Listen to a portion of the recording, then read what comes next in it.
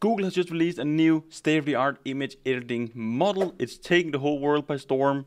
You can go in, edit images, it can do image generation, huge major upgrade to the Gemini editing model and just the image models in general. In this video here, we're going to take a look at the announcement, go over some of the details and see a ton of examples of how you can use the new Nano Banana model.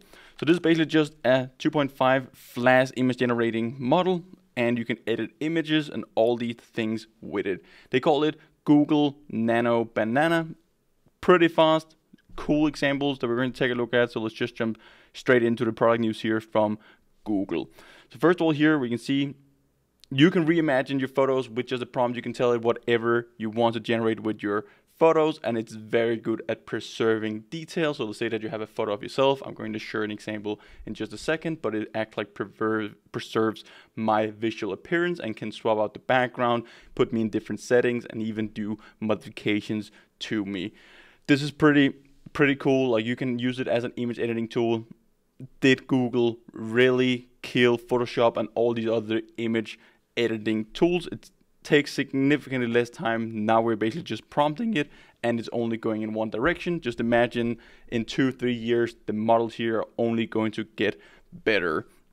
It's doing a pretty cool job now. Let's take a look at the article here. So maintain your look as you edit. I just mentioned that. So it's basically just very good at preserving like details about human. So give yourself a costume or location change. I'm going to try out some examples on just like a random photo of myself. You can blend photos together. If you have two reference images you want to put together, you can do that as well. Here, turn multi-turn editing, so you can do iterations going back and forth if you're doing some visual designs, interior design as they're shown in this example here, like put in different types of objects, swap them out, see how they look. You can also use it for try-on examples. So let's say you have a web shop where people can try on clothes. First of all, they just upload an image of themselves. You have the product photo, and it's going to basically just put that cloth on top of yourself before you buy it. These are some pretty cool use cases, and you can pretty much do anything that you can imagine that you can do with images, and it's going to have a significant impact both now, but also in the future when the models are getting even better.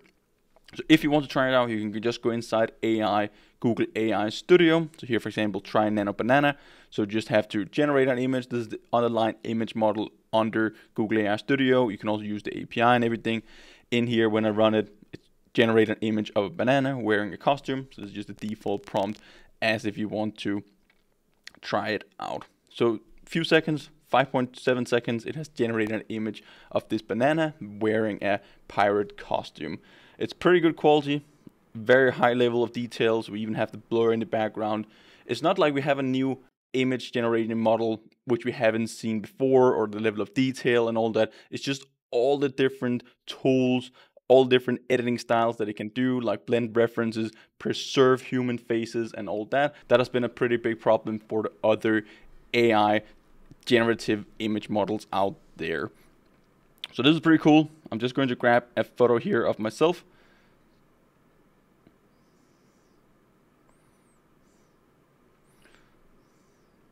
So I just took a screenshot of myself before recording this video here, and I want you to just throw in some different prompts. We're going to take a look at some other examples as well, but right now I've just taken a screenshot of myself. Let's try to see what I see do. So edit this image so the guy is speaking at NVIDIA GTC. Let's try that.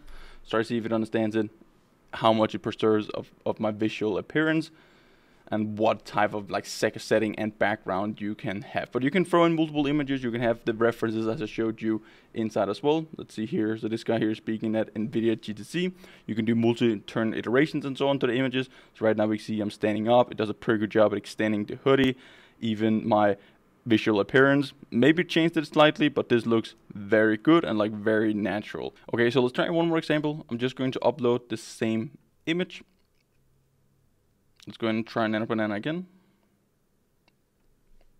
Let's upload our image. There we go. Instead of our banana wearing costume, right now it's basically like using the 2.5 flash image model. This is just the default in Google AI Studio. Let's say, what should we do? What should we do? edit this image so the guy is on the beach wearing, edit this image so guy is on the beach wearing a Mexican hat while eating pizza. Let's just go fully crazy here. Let's just try to give it as much detail as possible. Let's say how realistic it comes up with. But it does a pretty good job. Like, it can do AI generated content. It can do more like photorealistic stuff.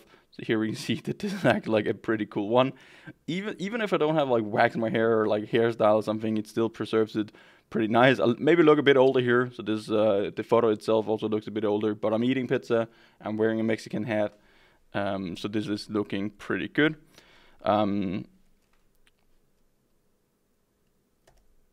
No, he should be in the sea.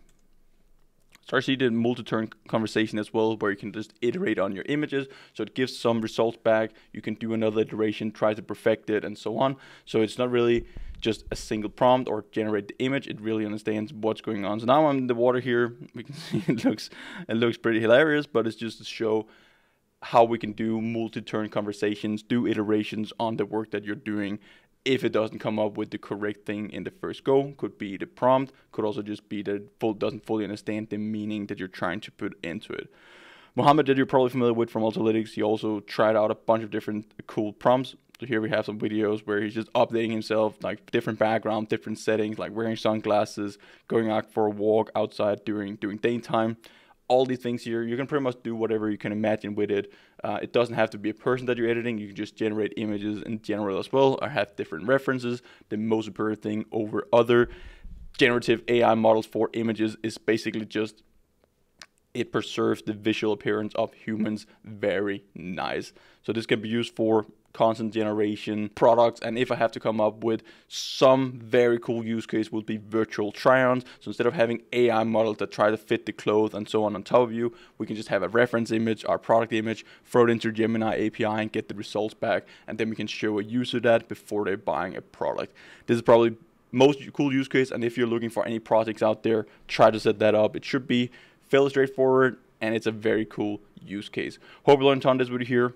Make sure you use these generative AI tools, whether it's like large language models, VLMs for computer vision stuff, anything out there that can make you more productive. These models can be used for data augmentation, both for image generation, video generation with the Google models. We have everything covered on the YouTube video, so check those out. Hope you enjoyed the video. Hope to see you guys in one of the upcoming videos. Until then, happy learning.